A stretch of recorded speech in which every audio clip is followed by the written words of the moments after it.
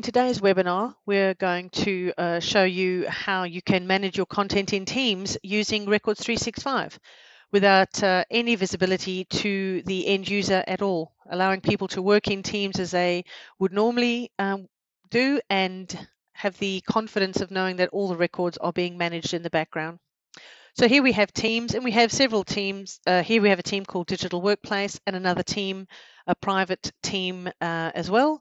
We're going to talk through some of these channels and add some content in, and you'll be able to see them being managed in Records365. Obviously, in Records365, you need to have your rules configured in order to manage the content. So here we have some documents that we've already been putting into this channel. I'm going to upload another document now. I'm just going to drag and drop a document in to the channel, see it being uploaded, and I'm going to do a few of them into some of the other locations that we have here so we can see them all coming in and being managed in Records365 according to where they're being saved in Teams. Let's come into here. And I'll just do another one in research and development.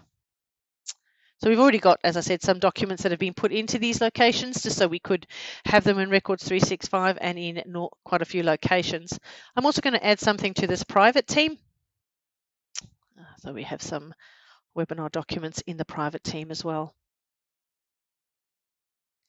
Now from here, you would go into Records365 and be able to locate that content and see that the retention is being applied and that people are working in general in Teams and your content being managed in the background. Let's have a look at Records365 to see where the content has come in.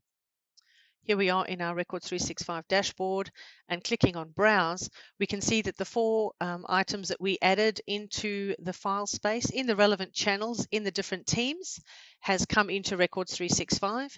It's met a rule that we had configured to manage that location in Teams, and it has met a disposal clause that we had applied as part of that rule.